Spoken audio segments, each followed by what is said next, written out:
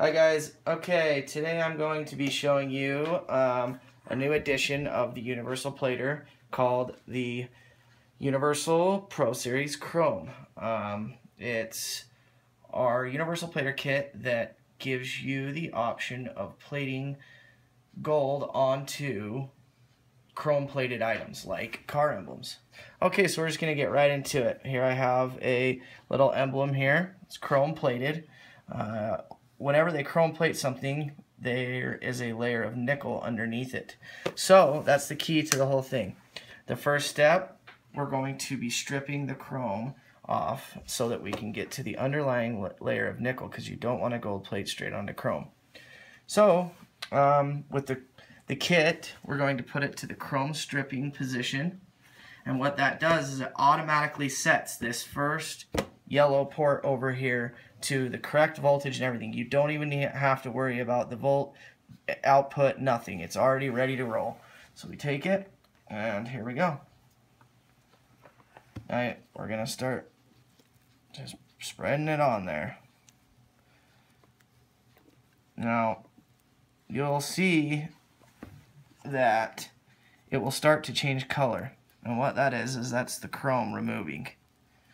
And when the chrome comes off, the underlying metal will have almost a coppery tint to it. It's like maybe even a little bit of a goldish copper tint.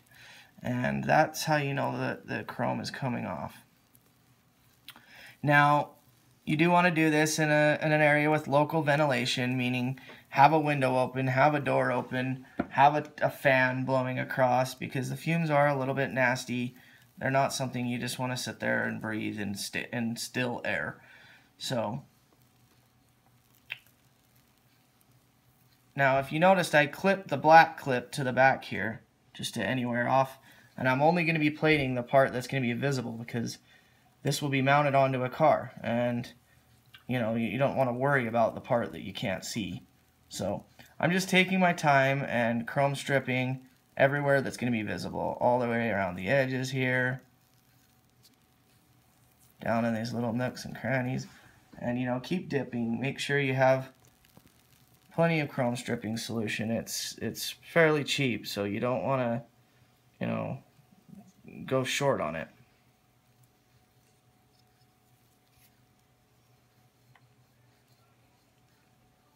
I think I've pretty much got it all off. I could probably move forward right now. I'm just going to spend another 10 or 15 seconds on here just to make sure. If you don't get it all off, it can cause problems. So you're better off overdoing it than underdoing it.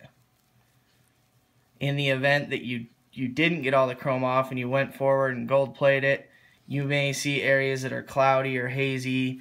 You know, you'll have different visual issues. And you'll have to polish it off with some Mother's Magnet aluminum polish or similar and start over. Okay, so I believe the chrome is stripped. So I'm going to rinse it off here. Kind of look over everywhere, make sure there's not somewhere I didn't obviously miss. But to me it looks good. There's a spot right there. I'm going to get just a little bit more because I just think I see some chrome there. So I'm just going to get here a little more. Okay. Let's try it out. Move on and see how it goes. Okay, so next we're going to move on to the activation. So we come over to this switch and we switch it to normal plating. That works for these two ports here, the middle and the gold port. Here we have our surface activator solution, and we want to set the voltage to 6 to 7 volts will be fine. Now this is just a quick activation of the nickel. You can't really hurt it if you overdo it, but it's just not necessary to go too long. Just 15 to 20 seconds is sufficient. You're just activating that underlying layer of nickel and getting it ready for gold plating.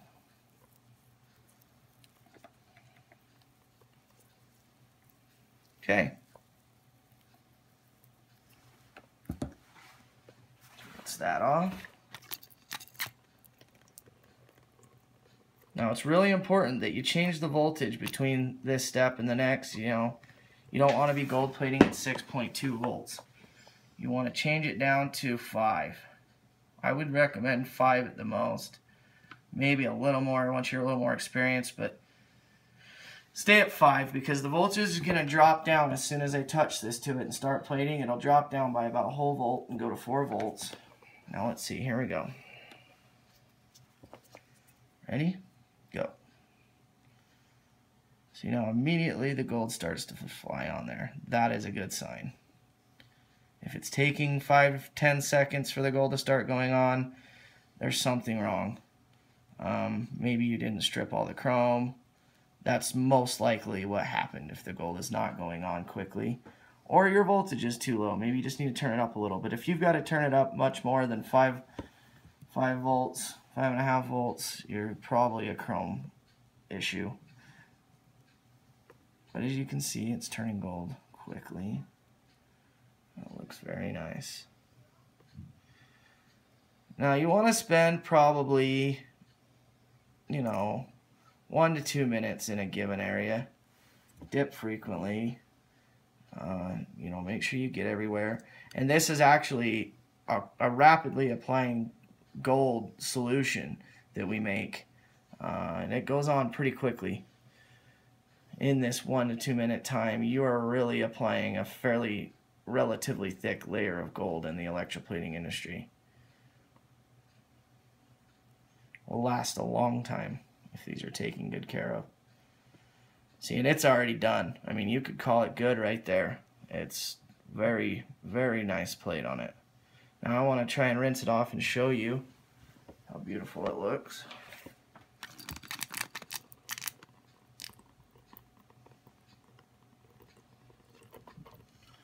And now I would take it and, you know, maybe rinse it under the sink, whatever, and dip it in another thing. Make sure you get all the solution off and out of it. But I'm just going to take a paper towel and dry it off. I'm going to unclip it. Bring it over here. Dry it off real quickly. Make sure we don't get any water spots here. Man, that looks great. And that is how you gold plate a chrome plated item using the Universal Chrome Edition. A regular Universal plater is not set up to do this. So if you're going to be doing cars, make sure you get the Chrome Edition. It's our new kit. People are going to love it. Thanks for watching.